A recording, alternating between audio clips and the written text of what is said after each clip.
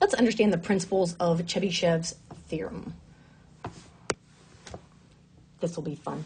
All right, so when a distribution is not symmetric, that's when we can use Chebyshev's theorem.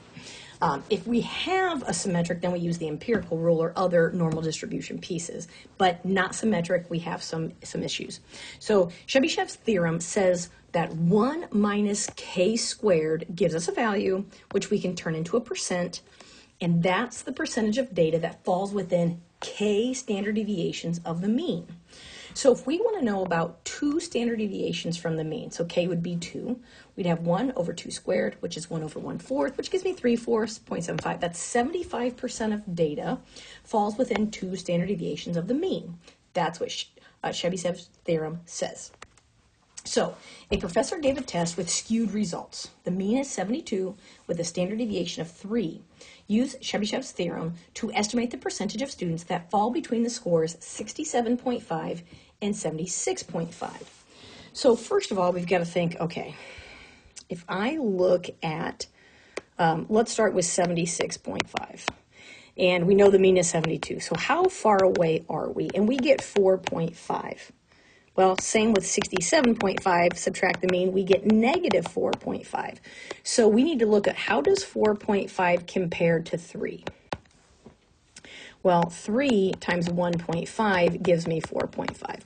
Or you could have taken 4.5 divided by 3 and you get 1.5. So these two values, 67.5 and 76.5, are 1.5 standard deviations from the mean.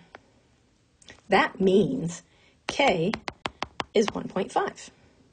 Okay? So if we want to know the percentage of students that fall between these scores, we would take 1 minus 1 over 1.5 squared.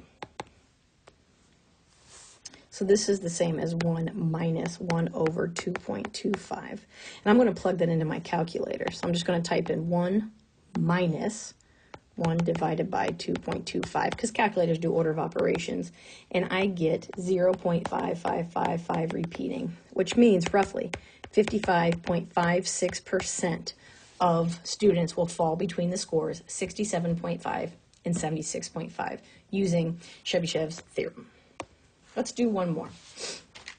If the mean of a data set is 52 with a standard deviation of 2.5, we would expect what percentage of data to fall between what two values if we want the data to be 3 standard deviations from the mean. Now, we're finding a couple different things here. So first, let's go for the percentage.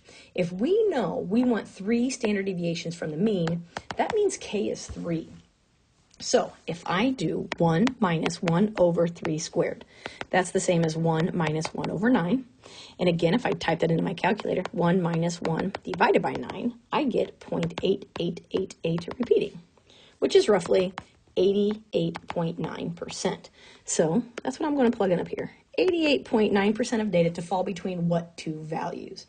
Well, if the data value is 52, and I want 3 standard deviations below the mean. Okay, so below means I'm going to subtract, and 3 standard deviations. So I'm going to take 3 and I'm going to multiply by the standard deviation, and that's going to give me my lower region. So 52 minus 7.5 gives me 44.5.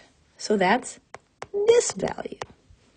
To find the upper value, I would take 52 plus 3 times 0.25, because 3 standard deviations, that's what this means, 3 times 2.5. So I get 52 plus 7.5, which is 59.5. And that's the upper part. So I can now say if the mean of a set of data is 52 with a standard deviation of 2.5, we would expect 88.9% of data to fall between 44.5 and 59.5 if we want the data to be 3 standard deviations of the mean, from the mean. I should note that this is if we have like not symmetric data set, right? Because if it is symmetric, then we would use the normal distribution. But here we're using Chebyshev's theorem, which means we are dealing with a not symmetric piece of data.